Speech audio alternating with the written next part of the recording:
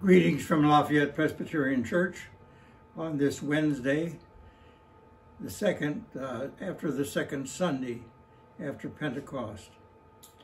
Continue the story of Israel in Egypt from the 50th chapter of the book of Genesis. Joseph threw himself on his father and wept over him and kissed him. Then Joseph directed that the physicians in his service embalm his father Israel. So the physicians embalmed him, taking the full 40 days. That was the time required for embalming.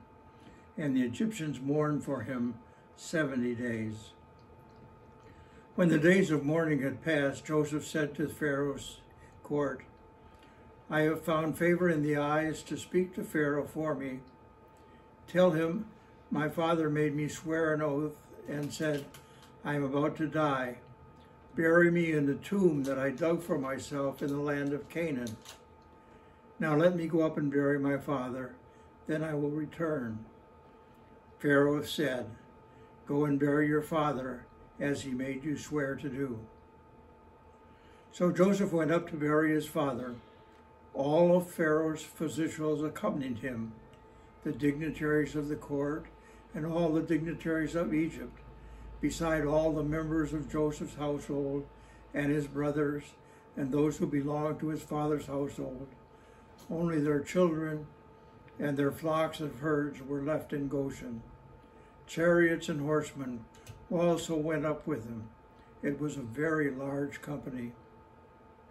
When they reached the threshing floor of Atad, near the Jordan, they lamented loudly and bitterly, and there Joseph observed a 7-day period of mourning for his father. When the Canaanites who lived there saw the mourning at the threshing floor of Atad, they said, "The Egyptians are holding a solemn ceremony of mourning. This is why the place near the Jordan is called Mizraim." So Jacob's son did as he had commanded him. They carried him to the land of Canaan and buried him in the cave near the field of Machpelah, near Mamre, which Abraham had brought along with the field as a burial place from Ephraim the Hittite.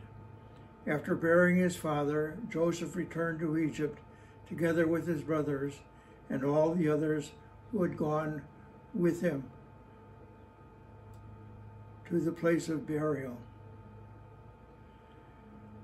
When Joseph's brothers saw that their father was dead, they said, "What if Joseph holds a grudge against us and pays us back for all the wrongs we did to him?" So they sent word to Joseph saying, "Your father left these instructions before he died. This is what you are to say to Joseph. I ask you to forgive your brothers the sins and the wrongs they committed in treating you so badly. Now please forgive the sins of the servants of God, of your father." When the message came to him, Joseph wept. While his brothers then came and threw themselves down before him. "We are your slaves," they said. But Joseph said to them, "Don't be afraid.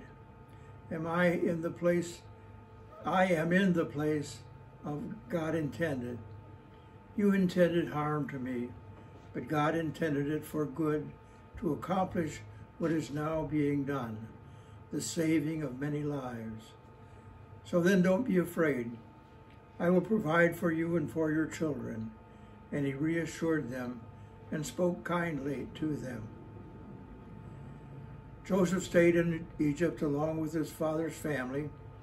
He lived 110 years and saw the third generation of Ephraim's children, and also children of Machir, the son of Manasseh, who was placed at birth on Joseph's knees.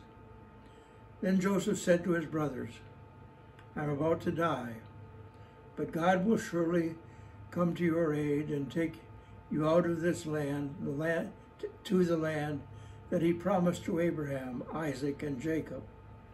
And Joseph made the Israelites swear an oath and said, God will surely come to your aid, and then you must carry my bones up from this place.